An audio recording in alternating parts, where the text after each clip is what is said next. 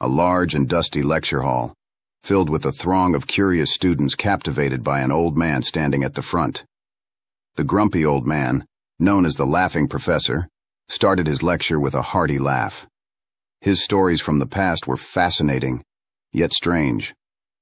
The students listened attentively, their eyes wide with curiosity. Some were skeptical, others were captivated by his tales of yesteryears. A small group of students huddled in a study room, planning their next steps. The students decided to investigate the truth behind the professor's stories. They were determined to uncover his mysterious past. With a plan in mind, they divided tasks amongst themselves. Each had a part to play in unraveling the Laughing Professor's history, various locations around the town, as the students follow clues and gather information. The students spread out, searching libraries, interviewing old residents, and exploring the town's archives. Their search was thorough and meticulous. As days turned into weeks, they pieced together a picture of the past that was startlingly different from the professor's stories.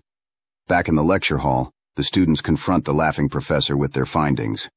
The students confronted the professor, their evidence laid bare. They waited for his reaction, their hearts pounding. The Laughing Professor chuckled, his eyes twinkling with amusement.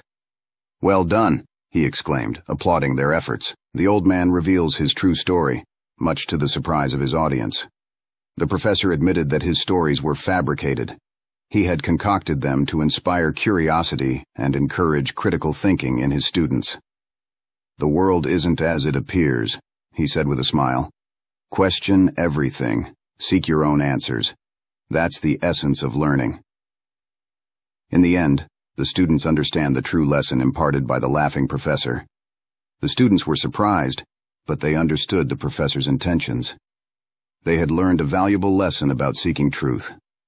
As they left the hall, they carried with them a newfound respect for the Laughing Professor and an insatiable thirst for knowledge.